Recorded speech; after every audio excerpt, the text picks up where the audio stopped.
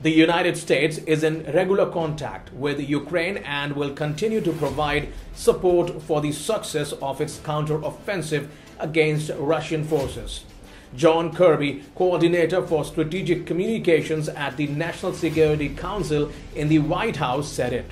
Kirby noted that U.S. officials are in constant contact with their Ukrainian counterparts regarding the counteroffensive.